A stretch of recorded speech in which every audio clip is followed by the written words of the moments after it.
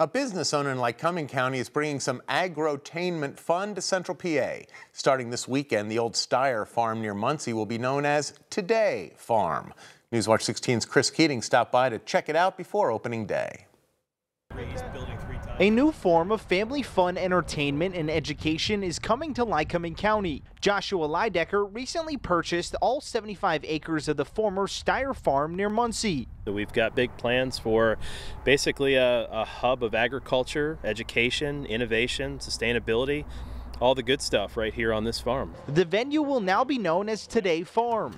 The name pays homage to the farm's previous owners. I really want to honor what the Steyers had done here. So two, which is Tom, and D-A-Y, Day, Daisy. So Tom and Daisy Steyer. Today Farm will include a farmer's market, outdoor games, campfires, animals, and much more for family and friends to enjoy. We're going to have some live music. We're going to have a bunch of food vendors come in, other like craft vendors and local people building things and making things. The Bullfrog Brewery, a staple in the Williamsport community, will play a big role in providing some fun. Local brews from the brewery will be found in the farm store.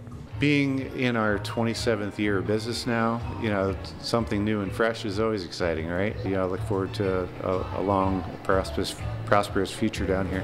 Lydecker says guests can expect new attractions almost every weekend and some big events this summer. However, there is still work to be done before the grand opening. One of our steers, Michael is his name, which is kind of cool. He'll be here for the weekend. We have some pigs coming for the weekend. We're really working on getting the store gussied up and finished up and cleaned up and ready to go. Opening day at Today Farm is Saturday, May 6th at 10 a.m. Chris Keating, Newswatch 16, Lycoming County.